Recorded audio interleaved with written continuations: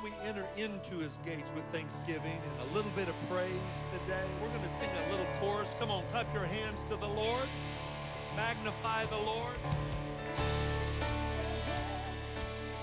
We want to see you open up the floodgates, a mighty river flowing from your heart, filling every part of our praise. Open up the heavens. We want to see you open up the flood, a mighty river, Lord. Yeah.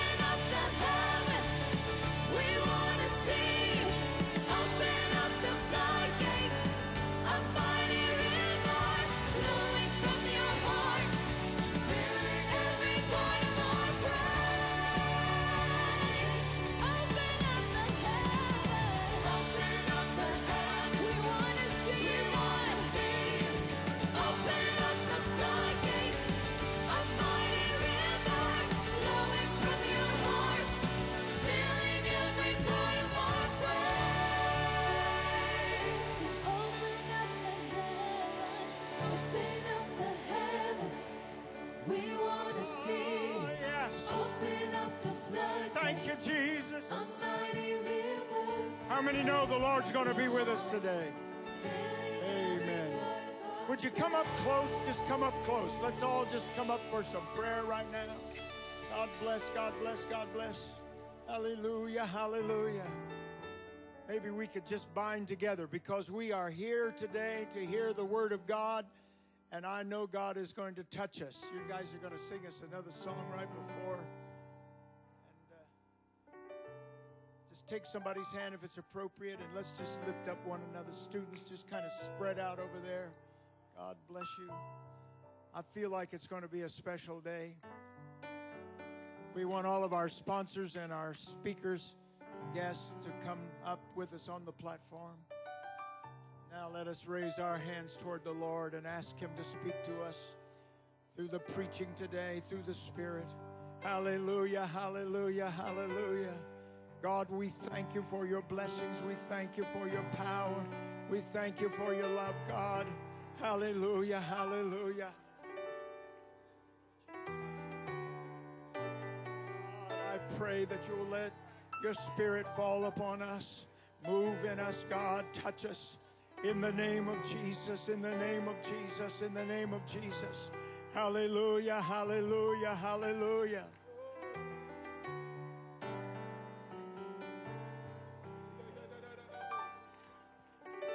We're not here by accident.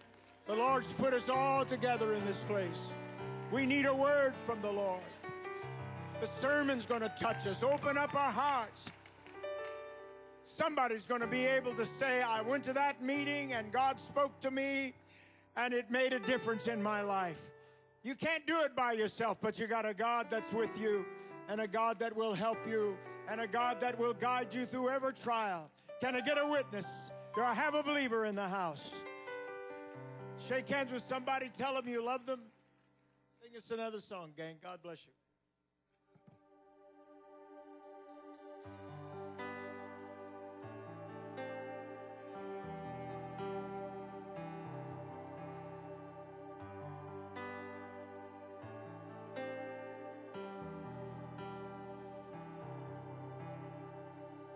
This is the name of my Savior, the one who brought me home.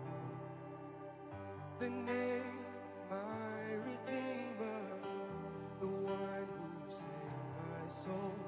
For grace to trust Him more. Oh, for grace to trust Him more. We call Him faithful, we call Him gracious, we call Him lovely, we call on Him.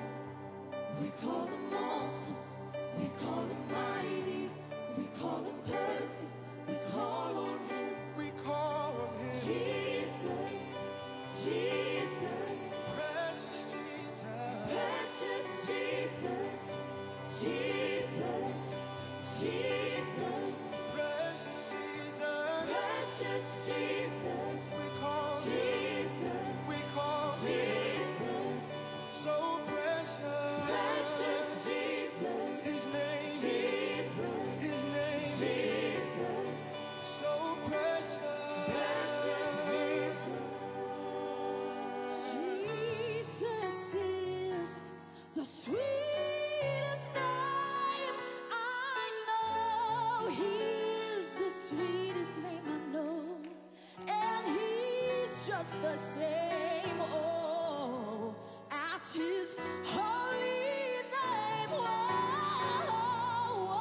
Whoa, and that's the reason why I love Him so. I love you, Lord. I love you, Lord.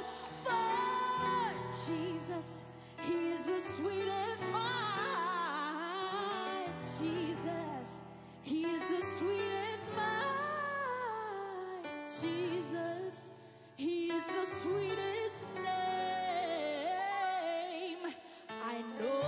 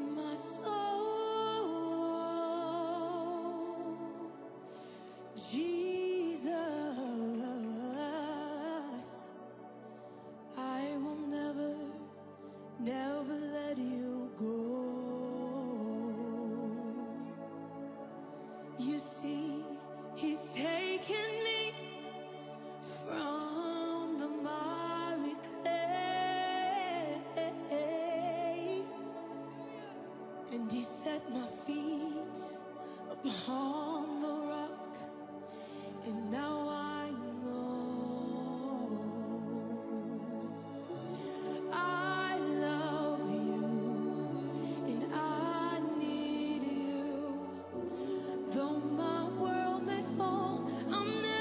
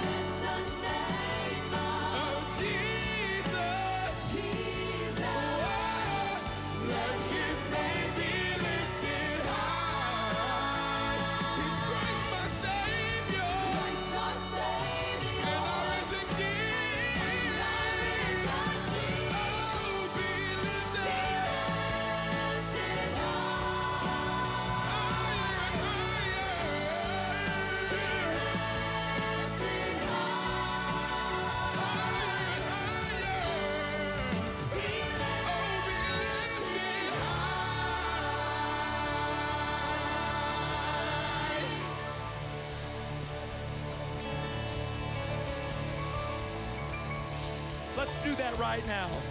Let's lift him high. Let the high praises of God be in our mouth. Clap your hands. Lift your voice. Let's love him together. Hallelujah.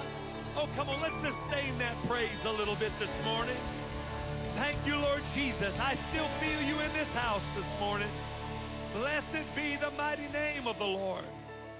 Hallelujah. Hallelujah. I feel the presence of the Lord in a great way this morning. Amen. Amen. What a tremendous atmosphere of the Holy Ghost. Amen. And I expect some great things from the Lord. I know that he has prepared some things for us. I want my heart to be ready to receive those things that he has prepared. Amen. Would you help me? Let's thank praise. Haven't they brought us into the presence of the Lord? What tremendous singing and worship. Amen. IBC Choir, we'll be hearing more from IBC Choir tonight. God bless them richly. Tonight, this morning, we're so grateful to bring our first speaker. Honored that he is with us. He almost wasn't able to be with us. Dorian was about to keep him in Florida. But we're so thankful and thankful that devastation was spared in Florida. We're so grateful for that this morning. But it's an honor to have Brother Jody Wells with us. He spent several years at Nassau and was even he was the spokesman for the shuttle program there before pastoring there. He was always involved in ministry, but before he went to pastor at Titusville, Florida, pastoring there 16 years. Would you please help me welcome Brother Jody Wells? We're so glad that he's here. We want him to preach the word of the Lord this morning. Let's give the Lord a hand clap of praise, and would you lift your voice up to him? We've been singing, we've been praising. Come on, right now, just begin to shout unto him with the voice of triumph, which embodies faith. Father, we praise you, we worship you, we glorify you for what you've already done and what you're about to do. Thank you, Jesus. Amen. I am so honored to participate in this great conference, to even be here. I give honor and thanks to Brother Mooney and to the Mark Committee for inviting me. Truly shocked to get the call. I do consider it a privilege to minister to such a great company of ministers. The men on this platform have shaped me over the years and recently in their preaching and teaching, growing up in this precious truth. And then to look across the audience to the folks gathered, and in particular the students. I know you didn't have a choice but to be here. But wow, you look good. Thank you for faking it this morning. Fake it till you make it. No, they are being developed as this last generation, I believe, to carry this gospel. And so to stand here is a pretty heavy thing in that regard. I believe the Lord has given me a clear word for this meeting. Sermons have become a here and there thing for me of late. The Lord has really been dealing with me in themes. And there are 3 themes that the Lord has really been drilling into me the last year or two. Don't worry, I'm not going to preach all 3 of them. It might feel like it, but I promise I won't. And when you get in that vein, it's a challenge. Brother Mooney was helping us last night with realizing where the rubber meets the road. You need to get a word from God. You need to get a word from God. And so it becomes a challenge when you know what the Lord wants you to say. Frankly, I'd rather bring one of the other themes, especially because some of the guys on the platform have heard the theme that I'm about to preach. But the truth is, the Lord didn't send me to preach to them. And I feel confirmation that I am supposed to go down this path. And so I do appreciate that. I appreciate the liberty, but more than anything, I feel the power of the Holy Ghost in this place. And I believe God is going to do something. I believe He is. Exodus chapter 28 and verse 2, and then we'll go to verses 33 through 35. Exodus 28 and 2. And thou shalt make holy garments for Aaron thy brother, for glory and for beauty. And then verse 33, speaking of those garments, and beneath upon the hem of it thou shalt make pomegranates of blue and of purple and of scarlet round about the hem thereof, and bells of gold between them round about. A golden bell and a pomegranate, a golden bell and a pomegranate upon the hem of the robe round about. And it shall be upon Aaron to minister, and his sound. It's not referring to the bell, it's referring to Aaron. And his sound shall be heard when he goeth in unto the holy place before the Lord, and when he cometh out, that he die not. Titles are really difficult, and I haven't given one to him. I'll just say the sound of your ministry. The sound of your ministry. If you want something catchy, bells and pomegranates. Would you extend your hands to me in prayer, and I will pray for you that God's word will do its intended purpose. Father, I thank you for your spirit that is in this house. I am grateful for your people that are hungry for your presence and for your word. I ask for a fresh anointing, God. I ask, Lord God, for your word to come forth without fear, without favor. God, without any doubting, that we would receive it and that we would do it. I pray this and give you thanks for your word in the name of Jesus Christ. If you are thankful for the word of God, clap your hands one more time and tell him, thank you for your word, Lord. Amen. You may be seated. I look at words like renewal in the midst of this beautiful and timeless conference, and the word renewal has so many different meanings, but we talk about revival, we talk about renewal, and a lot of times we think about just an absolute Holy Ghost revival service where the Spirit of the Lord is refreshing and renewing us, and I believe that is, in fact, where renewal begins. And I think, however, the need for renewal is what has been driving these themes that the Lord has been dealing with me, one of which is understanding the Sabbath. I'm not going to be preaching about the Sabbath, but this has been the theme that led me to the theme that I'm preaching about today. Why was I wore out? Why was I burnt out? Why was I tired? I'll tell you, because I was trying to do spiritual things in the flesh. And I think many times we deal with things like burnout because we're trying to do God things, and the best our flesh can do is good things. And I want to do God things. I want God to do God things. And if I will allow him to do that work, I won't be as worn out. He said, come unto me, all ye that are weary and heavy laden, and I will give you. And then the very next phrase says, put this yoke on. It seems like a contradiction of terms, doesn't it?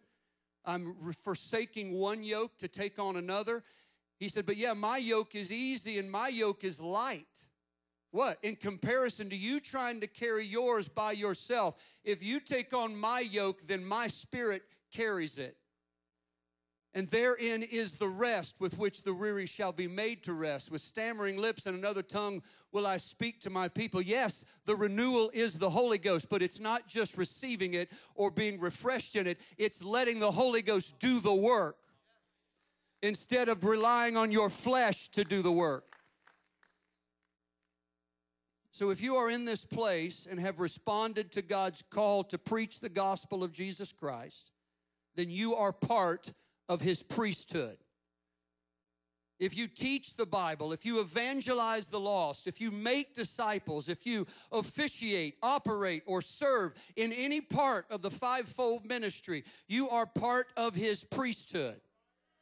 In fact, if you serve the body of Christ and labor in his kingdom of God at all, it doesn't matter if you're part-time, full-time, or overtime, you are part of the priesthood.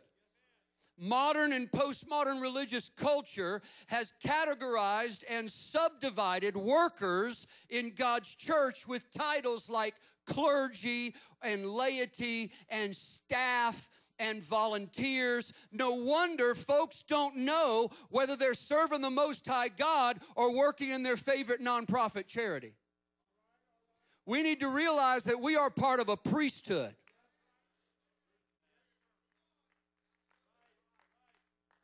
When you realize you're in a priesthood, you don't look at folks and say, I'm a volunteer, you just better be glad to have me. You're called, you're set apart, you're anointed, you're empowered. Everybody say priesthood. So let's allow the original apostolic preacher to solve the mystery. 1 Peter 2:9, but ye are a chosen generation, a royal priesthood, and holy nation, a peculiar people that should show forth the praises of him who hath called you out of darkness into his marvelous light. I wonder if there's anybody here who is called into a priesthood, not just a vocation, not just a staff position, not just a volunteer, not I want to be on staff. God, I want to be in your priesthood.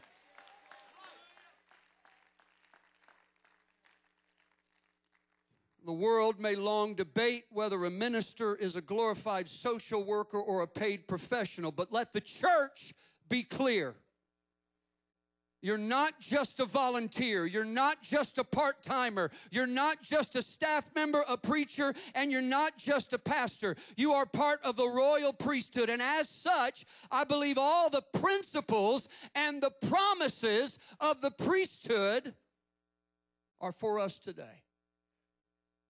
Since the beginning, the priesthood and temple work have been irrevocably connected to the harvest. Feast days. Think about what happened at the tabernacle, what happened at the temple. Everything was surrounding the harvest. Feast days, sacrifices, rituals, directly connecting to the gathering season of the grain fields and the vineyards. Even the libation offerings coming from the fruit of the vine, and the grain or flour offerings coming from the fruit of the field, and every feast associated with the harvest. His Last Supper, Jesus, our high priest, talked frequently about the wheat and the grape harvest. His Last Supper shared the grain and the grapes of communion with his 12 priests in training.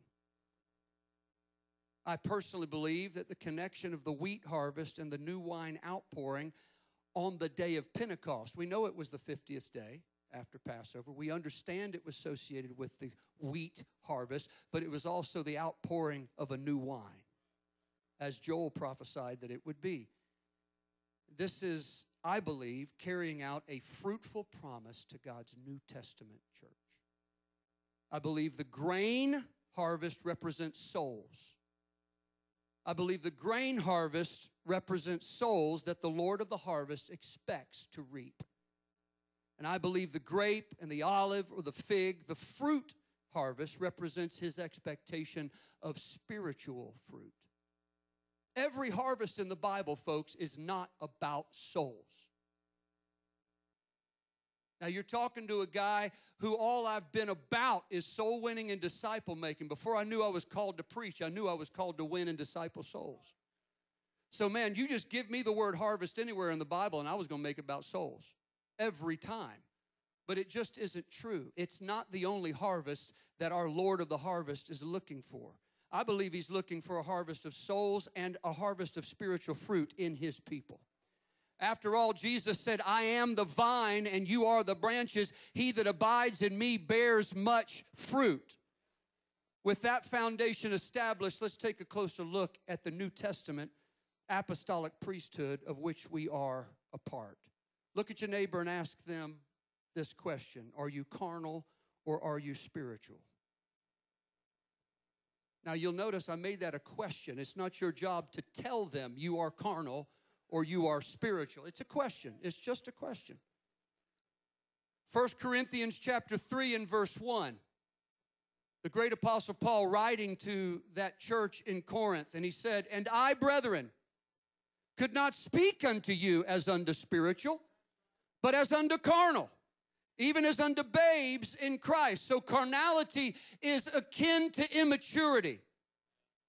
Even as unto babes in Christ. Verse 2, I have fed you with milk and not with meat, for hitherto ye were not able to bear it, neither yet now are you able. Paul's allowed to call them carnal.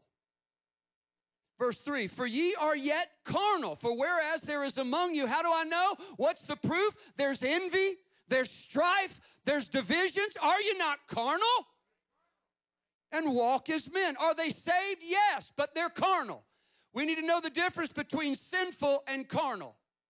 Carnal will lead to sinful, but you better guard on carnality as well as guarding on sinfulness.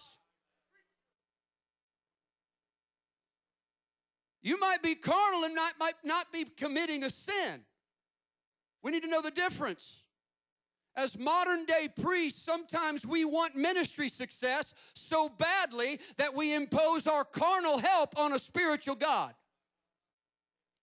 With mostly pure motives, I'll give that.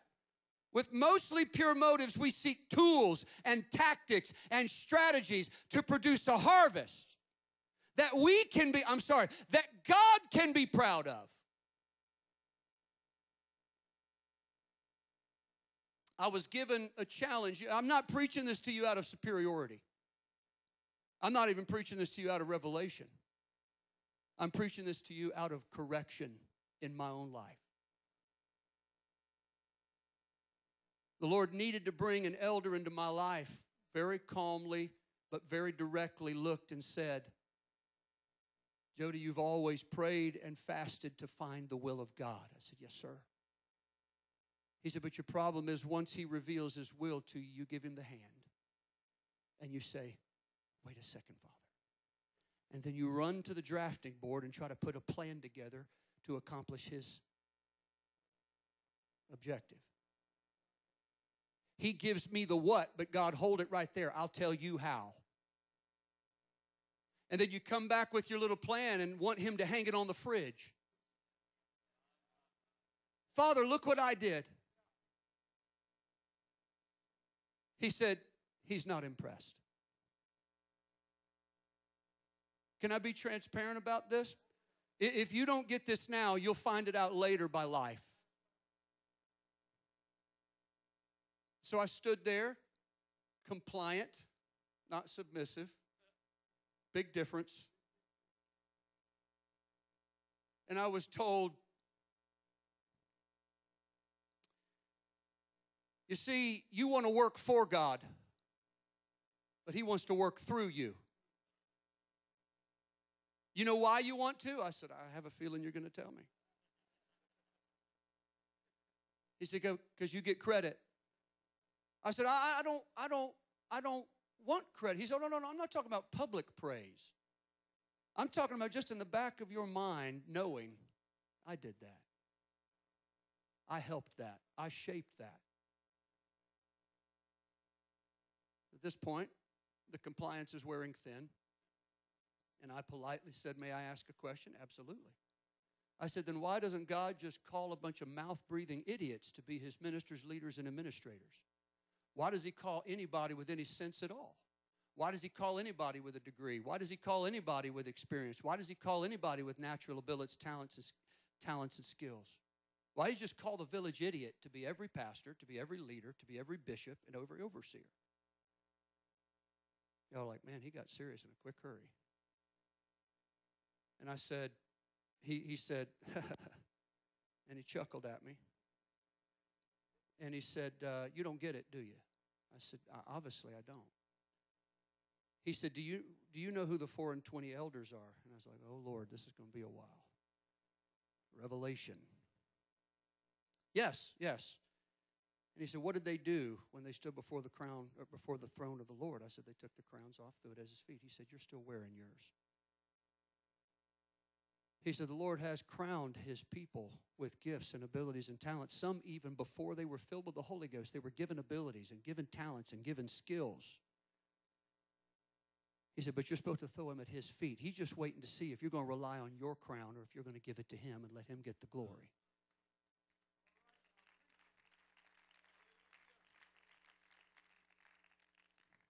There's such a thing as false humility, folks. All this, yes, sir. Oh, yes, sir. Yeah, people see straight through that business. Yes, sir, because I need to get what I need to get. Submission says the struggle is over, not delayed. Compliance says I'm going to say yes, sir, and do this for now until I get paid or until I earn my spot or earn my stripes. Submission says, Lord, you're in charge and whatever you want, I just say yes. Oh, did you put this person over me? Then I submit to this person and yield to the season, to the place, to the ministry where you have me now. I know I might be called to preach to thousands, but I'm going to go ahead and teach this Bible study to one. Not so I can go testify by it later and put it in my resume to get promoted, because that's what God called me to do today. Sometimes we want to impose this. I'm not preaching against tools, hear me. I'm not preaching against intelligence. I'm not preaching against degrees. All of these things are great to have and good. Let's face it, God designed and gave a blueprint for the tabernacle and the temple. God designed the tools, the utensils, and instruments that were used in the temple. He's not opposed to tools. He's not opposed to plans. He's a God of plans. The tabernacle plan, the salvation plan, the redemption plan, all of these things are God's. He's a planner. He sees the end from the beginning. You can't do that without a plan. I'm not opposed to any of that, but what I am saying is, God gives the plan, not us. And certainly not some book from a bookshelf. I might get knowledge from a bookshelf, but I'm going to the book if I'm going to get the plan.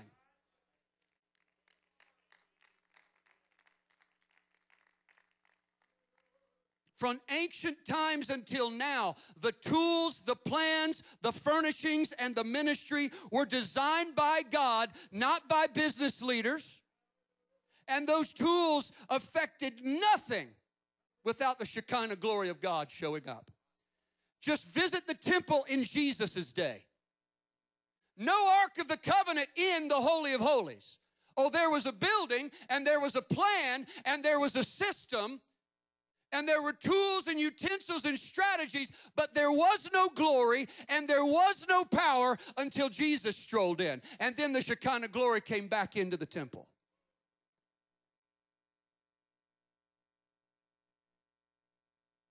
My system might do good, but my system will never do God. All the temple had in Jesus' day was systems and priests. Jesus purged that carnal temple so that he could raise up another temple. Everybody say, that's me. Let's have the best facilities. If y'all are with me, you can say amen. Let's have the best apps and software and tools and equipment. But by all means, we must have the glory and the power of the Holy Ghost working in every aspect of our ministry. I said every aspect of our ministry. It's got to be the power of God at work, not just the power of my ability or my experience or my skill or my knowledge or my talent. Somebody say, give me the Holy Ghost.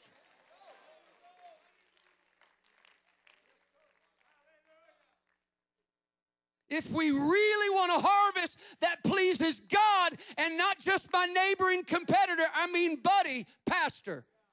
If we really want to see lost souls saved, if we really want to see people converted, if we really want them to become disciples, if we really want to reach the 7 billion people in this world and not just grow our little mousetrap to have retread apostolics throng to our buildings, if we really want to reach the multitudes of the lost, it's going to take the glory of God.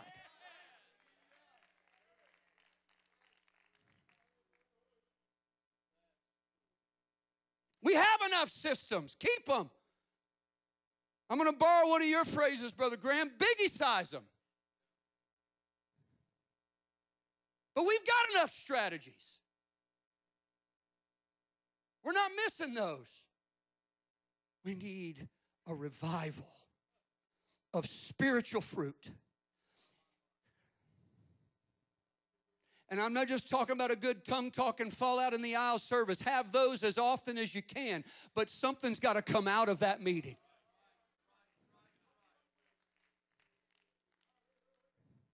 We need a revival of spiritual fruit and spiritual gifts. Let us affirm Paul's cure to this carnal church in Corinth. Verse 4.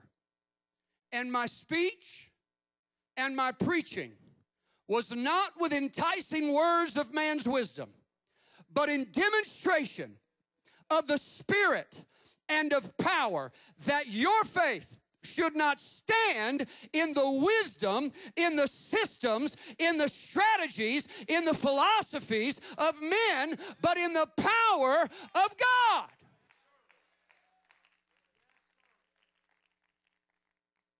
I think we need to take a moment right now and realize what we have in this apostolic movement. I think we should take just a moment to stand to our feet and just shout thanksgiving to God that we have the demonstration of the Holy Ghost power in this precious apostolic church.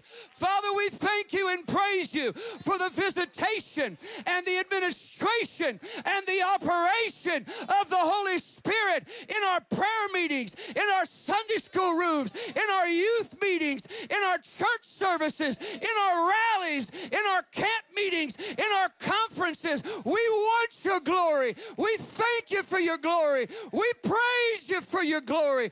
Clap your hands and give God praise for the power of the Holy Ghost.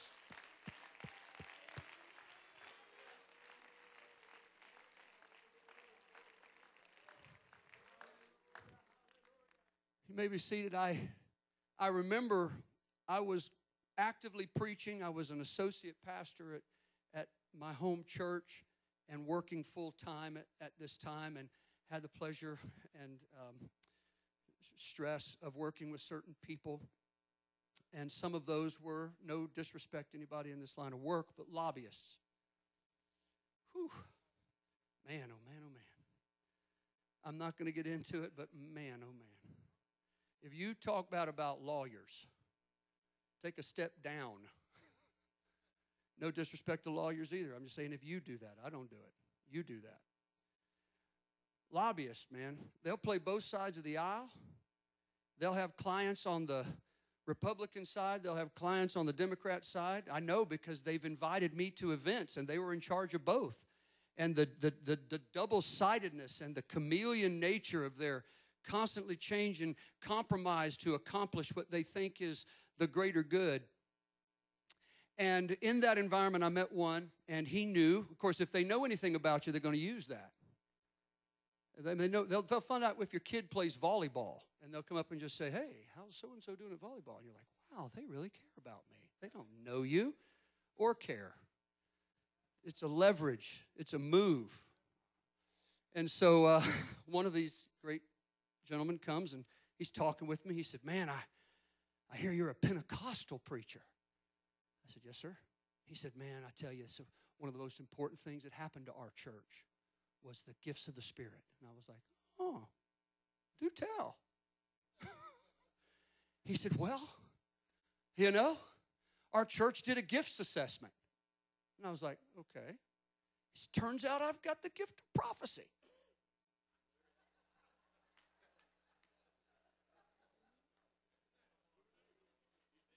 Yeah, you know that. Turns out. And I said, okay, really? He said, yeah. I mean, far back as I can remember, I've just always had this sixth sense. Just kind of always knew what was coming.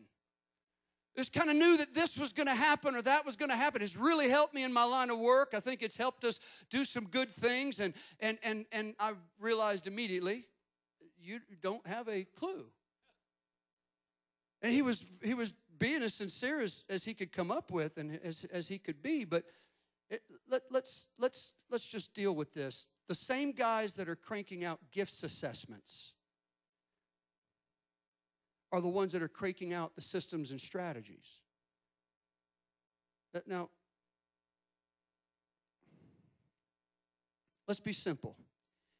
If you had it after your natural birth, if you could do it before you received the Holy Ghost, it's carnal.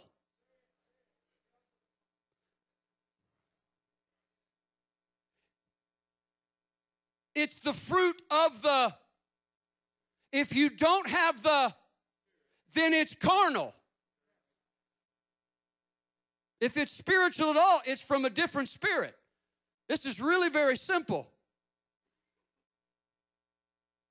We did not call Usain Bolt the fastest man alive because he had the gift of speed from the Holy Spirit. It was his carnal ability, not sinful, but carnal. We didn't say that Ronald Reagan was the great communicator because he had the gift of the spirit of communication. He had a natural carnal ability. So why all of a sudden do we ascribe spiritual gifts to people who are using their natural abilities just because they're doing it in the church? Some Christians could sing before they had the Holy Ghost. Some of them are singing now without the Holy Ghost.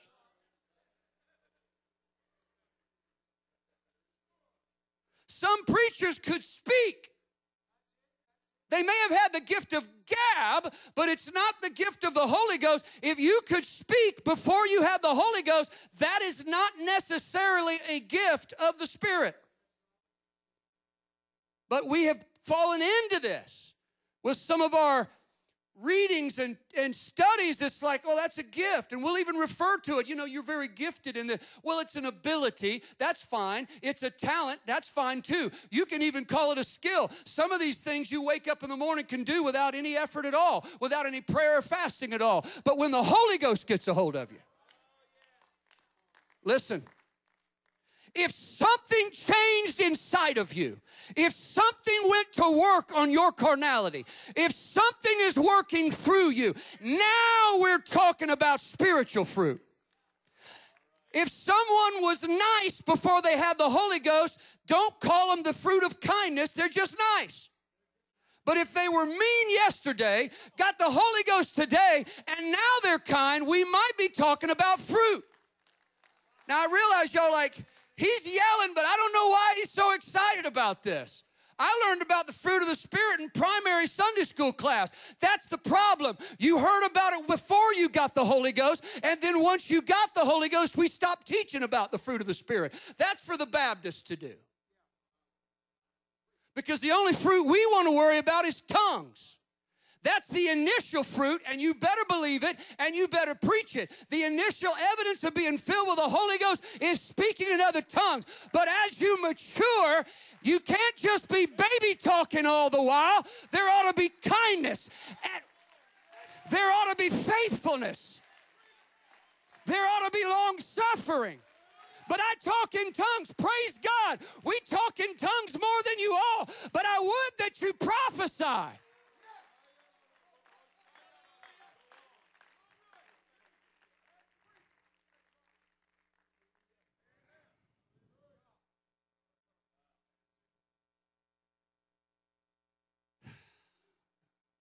Fruit that comes from the vine, because I am in the vine and because the vine is in me, not because I'm close to the vine or because the vine needs me. Praise God, Jesus Christ gave us the Holy Ghost anointing, a Holy Ghost empowered priesthood. So let's take a closer look at the garments of the priesthood. Everybody say fruit and bells. Exodus 28, verse 33 and 34, and beneath upon the hem of it thou shalt make pomegranates of blue and of purple and of scarlet, round about the hem thereof, the bells of gold between them round about. And then if in the typical redundancy of the law, 34, a golden bell and a pomegranate, a golden bell and a pomegranate, just to make sure you get it, upon the hem of the robe round about. God designed the priest garments, but the priests had to put it on. It's just like the garment of praise. You want to get rid of the spirit of heaviness, he gives you the garment of praise, but you got to put it on. He's never going to make you praise. And he's never going to make you put on the priest's garment. He's just going to give it to you. But you've got to put that garment on. When he did, the bells and the fruit alternated with each other on the hem of his garment. The bell only rang, hear me, the bell only rang when it made contact with the fruit. When the bell and the fruit came together, the priesthood's ministry made a sound. It was the sound of the priest's ministry. The bell ringing against the fruit. Verse 35, and it shall be upon Aaron to minister. This was not an accoutrement. This was not an accessory. This was there for the purpose of ministry. And his sound shall be heard when he goeth in unto the holy place before the Lord, and when he cometh out, that he die not. The Bible does not call the bells and the pomegranates ornaments, does not call them options or accessories. They are there for the priest to minister. These bells and fruit were worn when the priest entered into the holy place, into the place of ministry, ministering unto the Lord and ministering unto God's people. Interestingly, the sound is not called the bells sound. It's not called the fruit sound. It's not called the robes sound. It's called Aaron's sound. It is the priest's sound. I believe that the pomegranate that is on the priest's robe represents the fruit of the Spirit that we read in Galatians 5. And I believe that the bell that is on the robe represents the gifts of the Spirit. And I believe that these elements of our New Testament priesthood are essential and indispensable. They're not just for the kooky and for the special.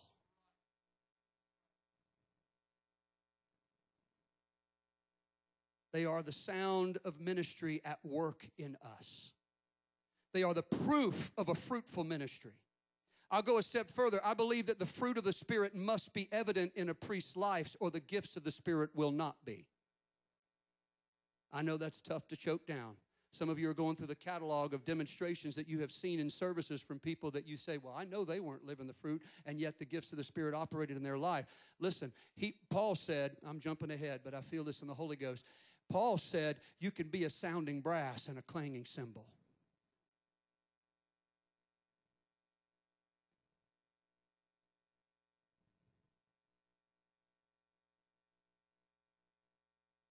These two have to ring against each other.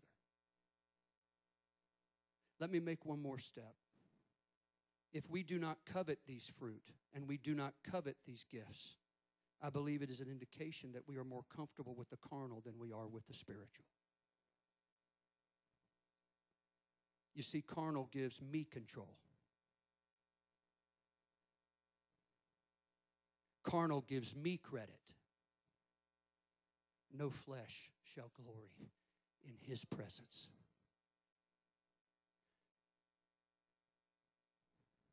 So this is what you need to use as a little quick barometer. If you are getting glory and you are getting praise, then you should know that the Lord is nowhere near that conversation. Oh, he doesn't. Yes, he's got the authority, the power to squash us or to do these kind of things, but he's such a gentleman. The Lord is so deferential to us and our free will. He will never impose himself on our free will. So he gives us the will to accept praise, affirmation, and glory, or the will to give him the glory, the honor, and the praise. And when he sees us take the glory and the praise, it's a U-turn. Not because he doesn't love us, but because it's written in his word, no flesh shall glory in his presence. He's not going to kick you out of the pulpit. He's not going to kick you out of the altar. He's not going to kick you out of that staff meeting. He's not going to kick you out of that planning session that you're doing. He'll just leave. No flesh shall glory in his presence. And when we get in the business of glorifying the flesh, he ain't in the meeting.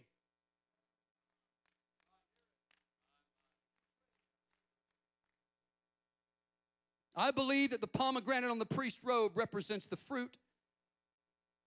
I believe that the bell on the robe represents the gifts of the Spirit. And I believe that these are indispensable.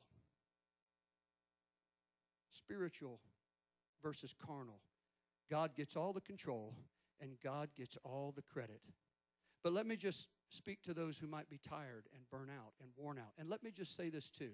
This is not an indictment, nor is it a rebuke, because I've been there, I've lived it, and done it with the purest of motives. You want to work hard for Jesus. You want your Father to be proud of you. You want to do well for him. That's usually the motive. But when we try to do it ourselves,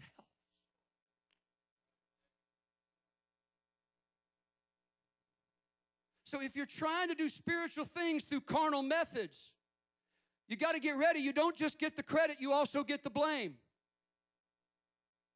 You see, when it's God's plan and God's anointing and God's Spirit, you just do what He says, how He says it. The people either respond or don't. That's on them.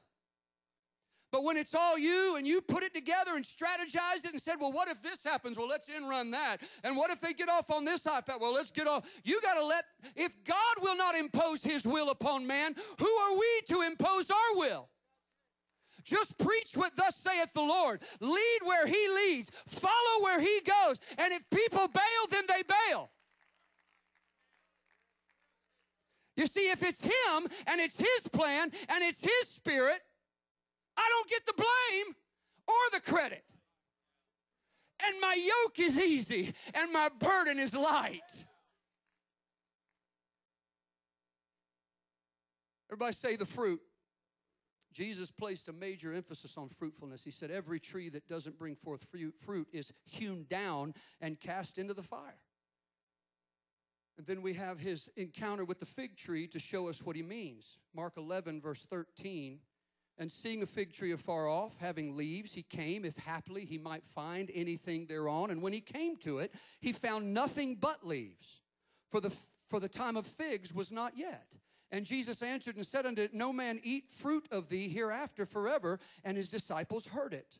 Jumping to verse 19, and when even was come, he went out of the city, and in the morning, as they passed by, they saw the fig tree dried up from the roots.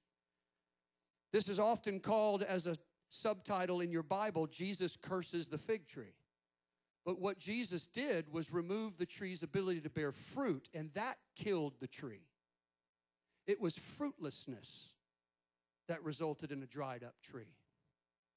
There can be no mistake, Jesus desires fruit. In fact, the fig tree account begins with Christ. The Bible says He was hungry for fruit.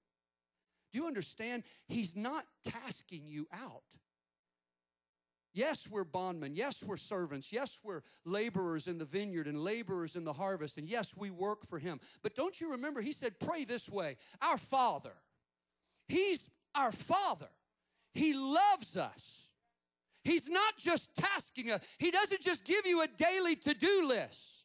He wants to work through you, like a father might be proud of his son when his son's doing a good work, or he's doing a good work through his son. When we get this understanding, the Lord is hungry for us to do well. He is hungry for us to produce fruit. He desires your ministry to bear fruit. He desires the gifts to operate through you. He's not trying to task you or whip you or club you. He just wants you to let Him do it. How do we define fruit? I believe that is where it begins. I don't know an apostolic leader in this great movement who doesn't want to yield fruit to the Lord. We've got great men and women, great leaders in this movement that want to be fruitful. But how do we define fruitful? And how we define, I think, determines whether we use carnal or spiritual methods. Because if fruitful is only metriced in the carnal, then we will use carnal methods to achieve the carnal metric. But if He gets to define what fruitful is, do you remember that He said some 30-fold, some 60-fold, some 100-fold? Do you remember the parable that there was one that only brought back double of a talent and the other brought triple and the other? Every one of them was a good and faithful servant.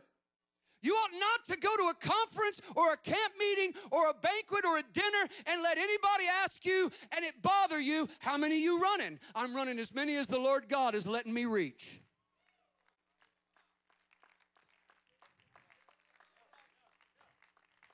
I'm running as many as the Lord thinks I can handle.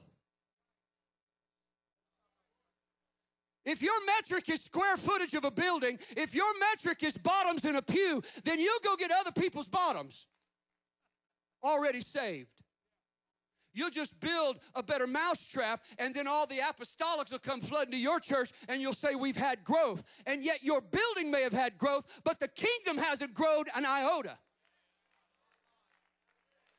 Are lost souls being saved? Are lost souls being converted? Are converts being discipled?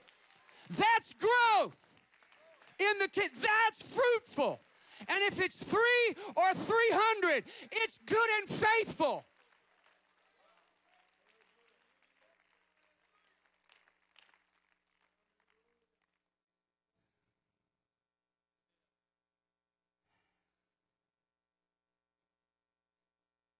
He gives the increase. If he gives the increase, then he's the one that gives the metric. He's the Lord of the harvest, not me. I'm a laborer. He never said pray for rain. He's got that. He never said pray for sunlight. He's got that too. He never said pray about the crows and pray about the pestilence and the cankerworm and the palmerworm. He said just pray for laborers. I got the rest of it. He gives the increase.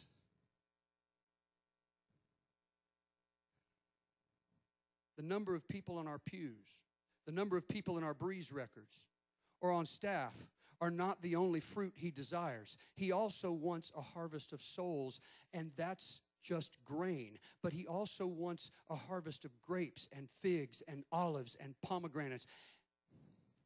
Every harvest is not souls. I believe Jesus was teaching his 12 apostles that their priesthood was dead if it didn't manifest the fruit of the Spirit. I always heard growing up that the jingling bells on Aaron's robe. How many of y'all heard this in Sunday school? There's bells on the end of it. It's a scary little story. It's good for the kids. We used to call them Holy Ghost stories. All right, kids. Now gather around. Let Brother Sunday School teacher tell you what happened in the tabernacle days. The priest had a robe and had bells. Never told us that it had pomegranates. I never even remember that. Had bells. Had bells on his garment. You know why those bells were there? No, teacher, tell us, so we could have nightmares for a year. Well, according to nowhere in the Bible, they tied a rope around his ankle. And if he went in there with anything on him, he dropped dead. And they pulled his lifeless corpse out. And it was next man up.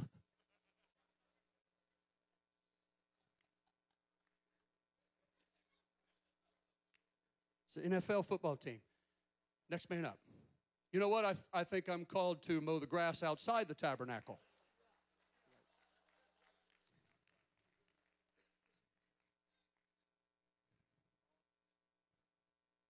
Yes, our God is holy.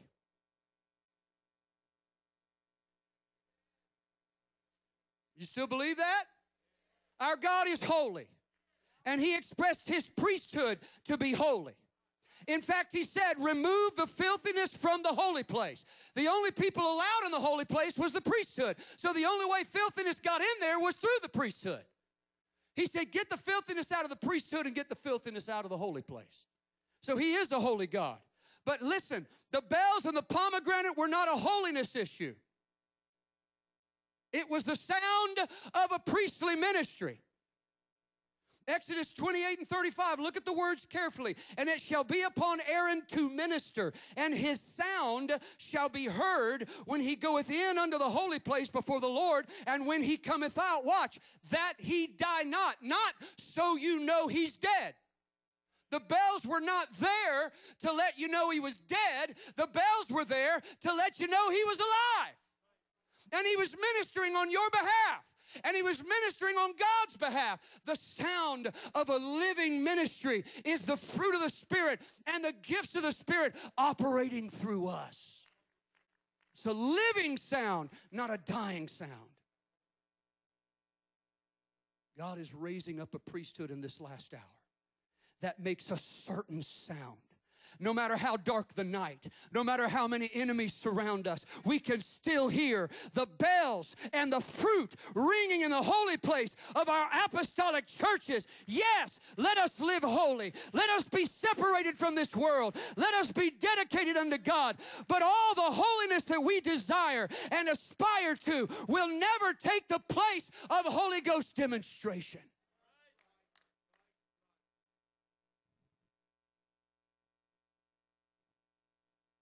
The fruit and the gifts of the Spirit are the, listen, tongues is the initial evidence of the Holy Ghost living in us. Everybody say in us. Holiness is the progressive evidence of the Spirit working on us. Everybody say on us. But the fruit and the gifts of the Spirit are the daily evidence of the Holy Ghost ministering through us. Galatians 5:22, you know it, you could quote it, you could probably sing a Sunday school song to it, but the fruit of the Spirit is love, joy, peace, long-suffering, gentleness, goodness, faith, meekness, temperance. Against such there is no law, and they that are Christ have crucified with the affections and lusts. This is not just sexual or sensual. This is appetite. This is to consume. This is self-centeredness. If we live in the Spirit, let us also walk, ringing the bells and the fruit. Live in the Spirit. Let us also walk in the Spirit.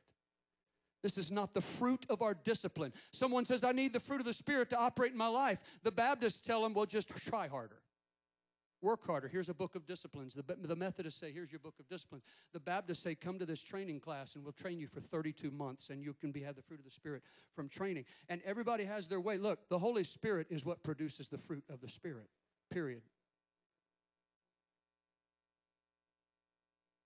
We so desperately want the gifts to operate. We so desperately want the bells to ring in our churches and our ministries, but do we have the fruit for it to ring against? We Pentecostals are famous for coveting and operating in the gifts of the Spirit. At least a few of them. Tongues, interpretation, occasionally prophecy. And praise God for it. But I have been raised in this, and I don't believe I've ever heard someone say one of these phrases. Tell me if you have. Talking to someone in a hotel lobby or in the foyer of a church before a meeting or after a service. Wow, we had a real demonstration of the fruit of the Spirit last week. It's always the gifts of the Spirit. Or called by a pastor friend. Hey, man, you really got to have this guy preach for you. He really operates in the fruit.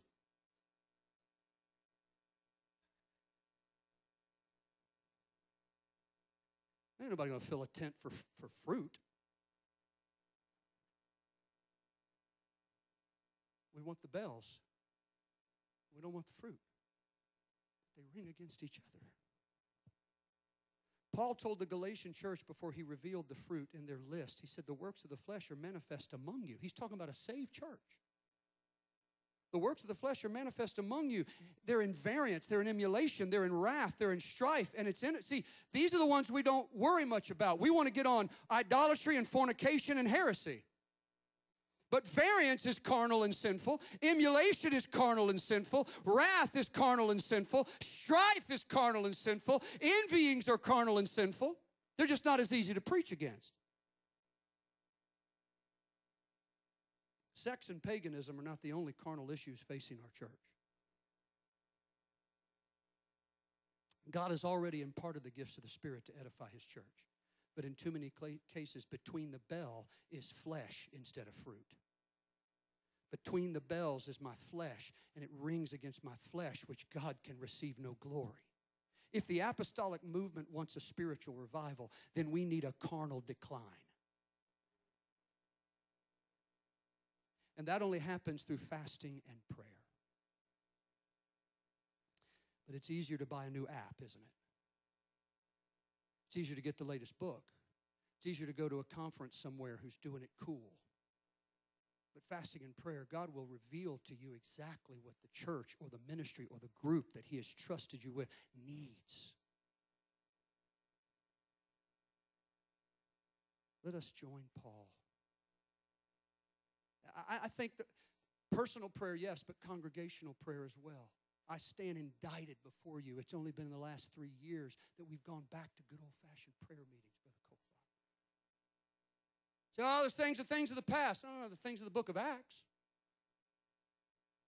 You'd rather write your congressman about somebody in jail than pray them out. They prayed them out of prison. Man, it's quiet. We'd rather be on a political action committee to change our country than hit our knees. I don't remember any time where Peter, James, and John lobbied. Well, they appeared before magistrates. Yes, at the favor and direction of the Spirit, not because they got in a pack and put a strategy together on how to manipulate policy. If you're looking for the government to fix this country, it ain't ever going to happen. The only way this country is going to be truly great again is by the power of the Holy Ghost. A revival of the Spirit. And you are His ambassadors, and you are His priesthood, and your bells and your pomegranates are ringing. And if they take you to Congress, go. But if they take you to halfway house, go there too.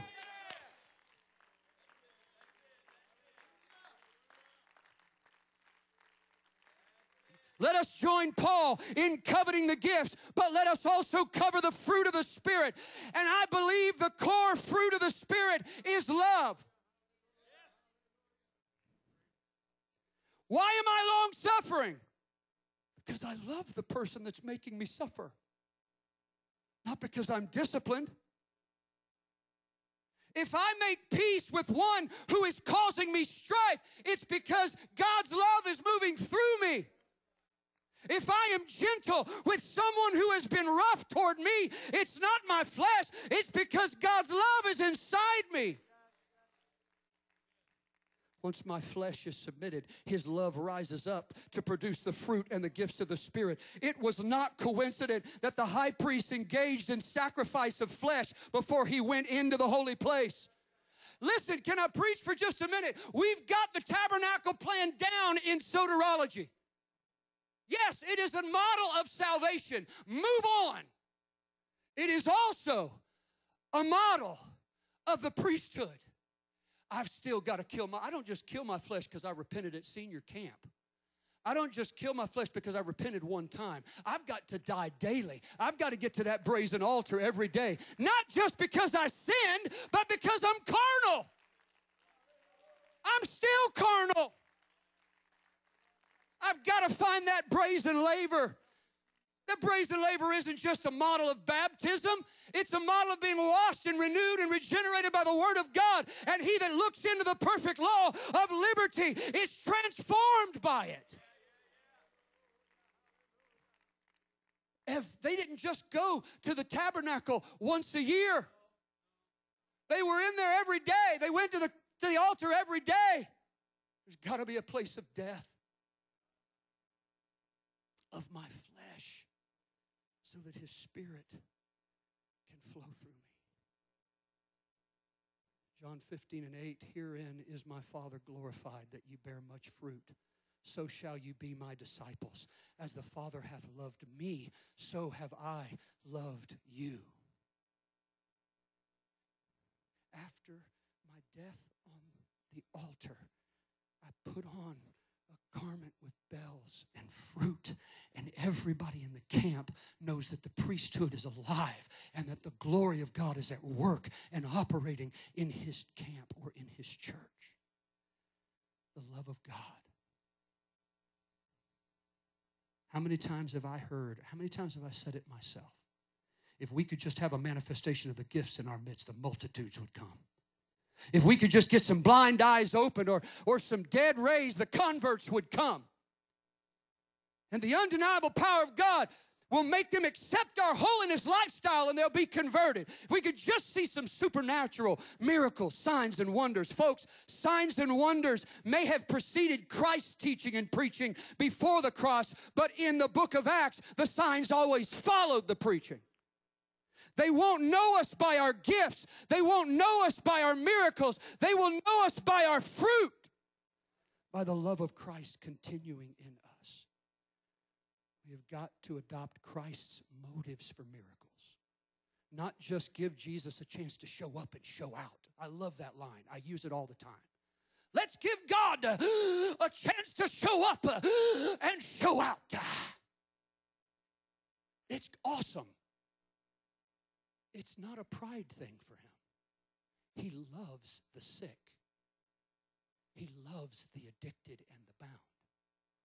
And if we'll let His love move through us, we will see the same miracles that moved him with compassion to raise up a leper. We'll move with compassion, not so I can text it or put it on Facebook or use it as a faith builder or use it to draw a crowd, but just because I love this person, I'm going to minister in the fruit and the gifts. It comes out of love. Even with Jesus, it was the pomegranate of love and then the bell of healing. Love the sick and see them healed. Love the bound and see them delivered. When we grow in his love, we will also produce fruit and gifts. The gifts of the Spirit not only testify of God's power, they testify of God's love like a ringing bell. Aaron's ministry had a distinctive sound. Your ministry has a distinctive sound. It is the sound of the fruit of the Spirit and the gifts of the Spirit working together in your life. 1 Corinthians 12:4. Now there are diversities of gifts, but the same Spirit. Verse 8, for to one is given by the Spirit the word of wisdom, to another the word of knowledge by the same Spirit, to another faith by the same Spirit, to another the gifts of healing by the same Spirit, to another the working of miracles, to another prophecy, to another discerning of spirits, to another diverse kinds of tongues, to another interpretation of tongues. Many Pentecostal and charismatic groups have tried to hijack the gifts of the Spirit in a frenzy of sensual experiences, attempting to draw crowds and sell books and swell offering plates. Their events often degrade into sensationalism and debunk testimonies that weren't even real miracles, and fake testimonies covered by a facade that call faith building. This may appeal to half-baked Christians, but it rarely brings lasting conversion, nor does it bring faithful disciples. He can really do it, y'all. We don't have to help him with miracles.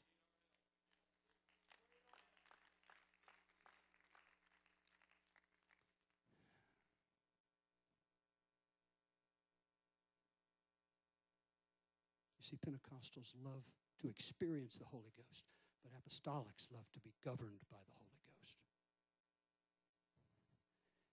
I wonder sometimes if I was Pentecostal way too long before I became apostolic, because all I wanted to do was get up in that one-day room, that upper room.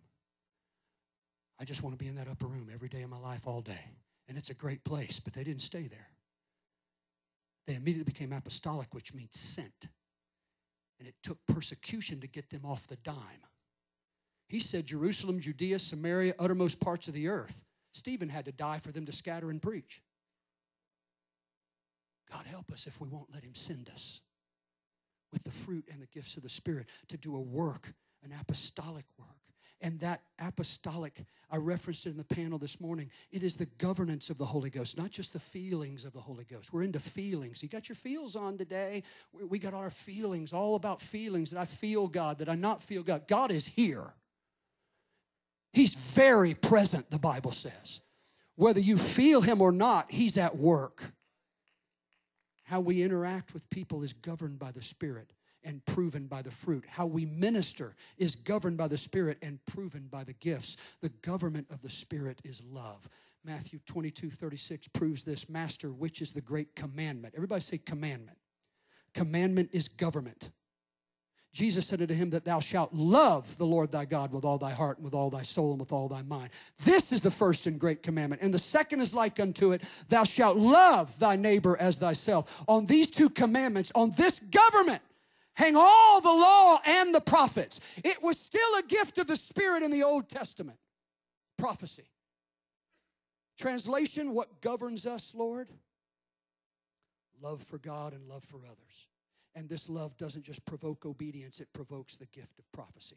God loved his people enough to give them the law. When his people disobeyed the law, he loved them enough to send them prophets. Whether they were there to warn them, correct them, or give them promises, the gift of prophecy came from God's love. There was a young man in our church that began to covet the gifts and felt like he was being used in the gift of prophecy, and he was. And it was prolific for some period of time, but he was very quiet and shy, and he wasn't flamboyant. He didn't want to grab the mic, and he didn't want to draw attention. I said, that's good. And he said, well, how do I do? I said, just come whisper it in my ear, and then we'll go from there. But you got to get in the practice of responding to what the Holy Ghost is telling you, but be submitted and covered by an apostolic authority. So he began to practice that way, and he got good with it. He got comfortable. He'd come up and he'd go.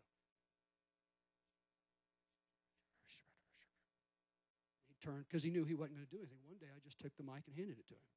And he went, but then he started operating in this gift as directed by the Spirit, as covered by the authority placed in his life. Something happened a few months later. It shut down. And he came to me and said, I don't know what's going on. I can't hear from the Lord. And there's been moments where I felt this hunger, but nothing was coming. I said, well, let's talk about what's going on in your life right now. Come to find out, he was dealing with so much within his ministry team. He was dealing with so much issues with holiness and separation, people bucking and being not submitted to the Word of God and not surrendered to conviction of the Holy Ghost, that he began to have to become a policeman. He began looking at all their Facebook pages all the time and always having to pull the yardstick out and always having to do. And he was trying to do a good job. And yes, holiness and separation is a biblical precept, and it is a non-negotiable. Without holiness, we cannot see the Lord. This is not a compromising statement, but I said to him, yes, hold that accountability. Let me take care of the government, but you've allowed something to affect your love, and now the gift of prophecy cannot operate through you. Folks, this isn't magic tricks. It really isn't just for a special few. And no one possesses a gift. The gift possesses them. It's not my gift. He has the gift. No, the gift operates through you. When we start trying to take possession of these things, this is when flesh gets glory. We have to have this guy come to the meeting because he has the gift of. No, the gift has him. If we're submitted to the Holy Ghost, the gift has us. God loved his people enough to give the law and love. 1 Corinthians 13:1, and I'm closing. Though I speak with the tongue of men and of angels and have not love, agape, I am become as a sounding brass or a tinkling cymbal. The Greek words for brass and cymbal can also be used in the Greek language for bells. And it sounds like the Holy Ghost is using Paul, that old temple worker, that old Pharisee of Pharisees, to convey a timeless message. God's church must operate in the legitimate gifts of the Spirit, but it also must be governed by the fruit of the Spirit. And I know the Bible wasn't written with chapter numbers, but it is written in the order of topic. And so chapter 12 is about gifts. Everybody say bell. Chapter 13 is about love. Everybody say pomegranate. Chapter 14 is about gifts. Everybody say bell. It's as if Paul is saying, I've been in the temple. I heard what used to happen there. I heard there used to be a sound of real ministry when the glory of God was there.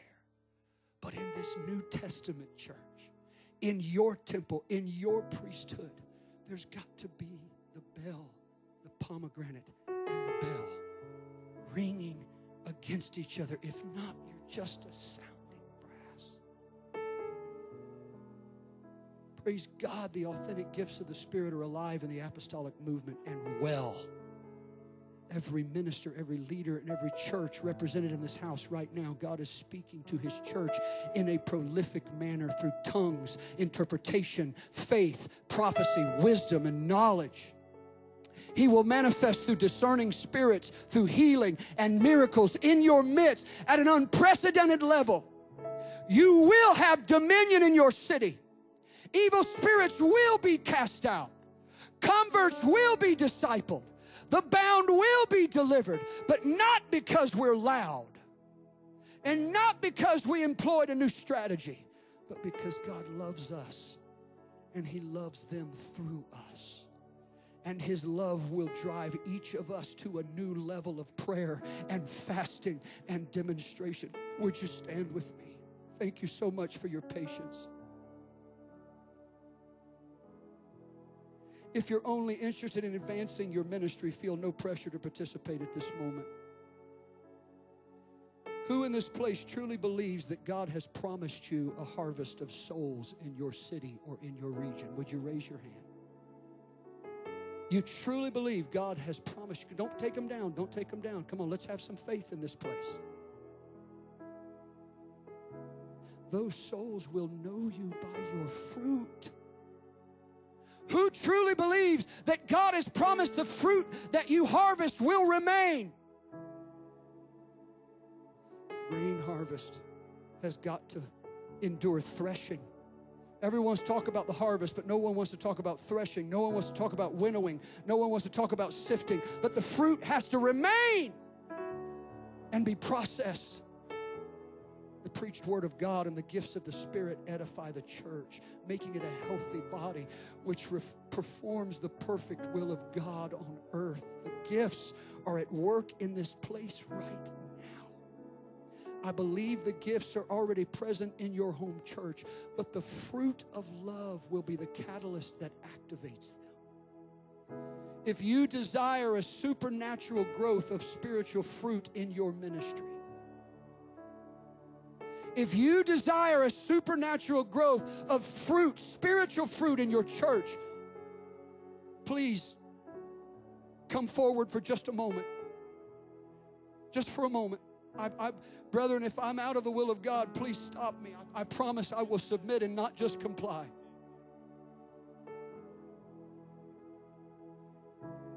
You desire supernatural growth of spiritual fruit in your ministry. You desire supernatural growth of spiritual fruit in your church. We're going to start with the fruit of the Spirit. May I declare a promise over you.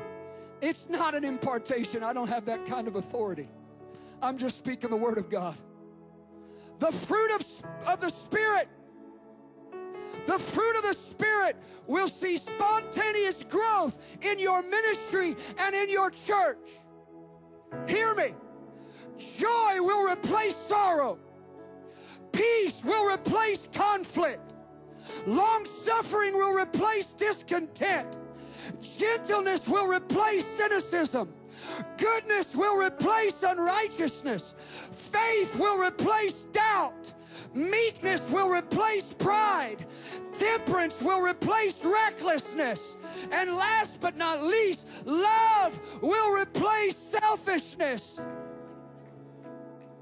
Lift your hands right now and claim the promise of the fruit of the Spirit. If you are a tongue-talking, Holy Ghost-filled, apostolic believer, you need to raise your hands and lift your voices right now. Because the gift that is in you, that was given by the laying on of the hands of the presbytery, stir it up, that the fruit might manifest in you.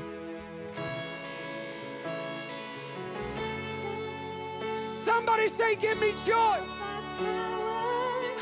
Give me joy. Give me